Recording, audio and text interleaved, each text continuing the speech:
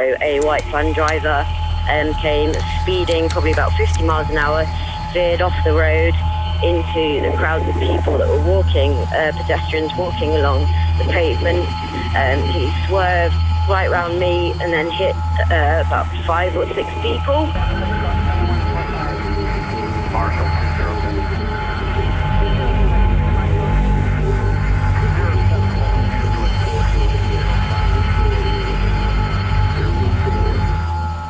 Guidance of our Father, the strength of our Savior.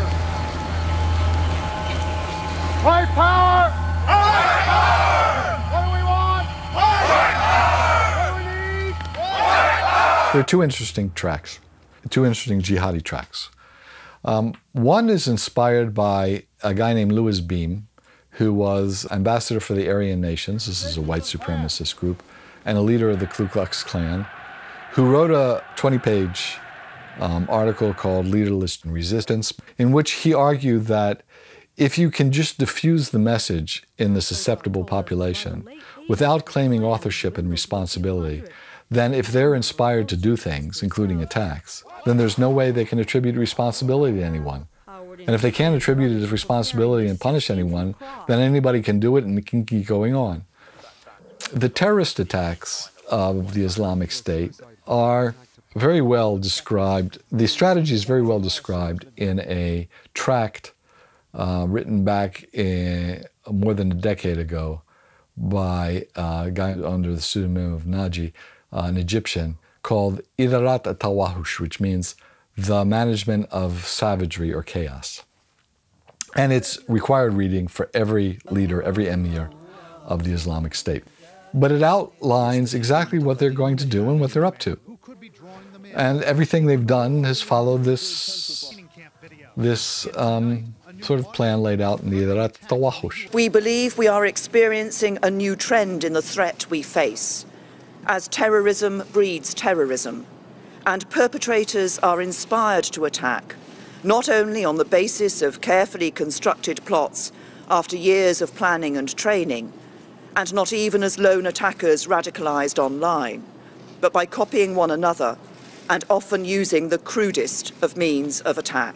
So the idea is wherever there's chaos in the world, the Islamic State revolution is going to go in and manage it.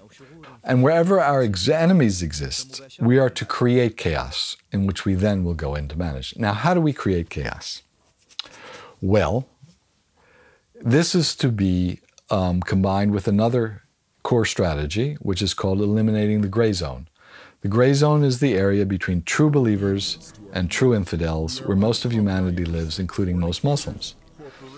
And so how do we eliminate the gray zone so we have the clear divide between true infidels and true believers? And they say, well, the best way to do this is create chaos by carrying out attacks against soft targets. Theaters, sports events, things, cafes, things that can't possibly be defended on a massive scale. And that would undermine faith in the people's belief that their government provides even basic security, which is the most important function of government. At the same time, the fact that you can't attribute it actually to any one person or thing means that everybody who's Muslim is going to be viewed with suspicion because there's already bias against Muslims. And even if it's only a small bias at the beginning, we can make it a much greater bias by doing these kinds of acts.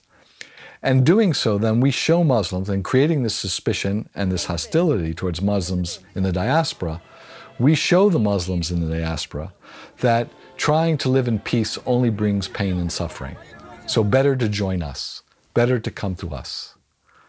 So that's basically what the media campaign is at. And they use, in jiu-jitsu style, the Western media's capacity to magnify these events as their own tool. It is the most important tool in their arsenal, far more than the explosives themselves, and highly successful.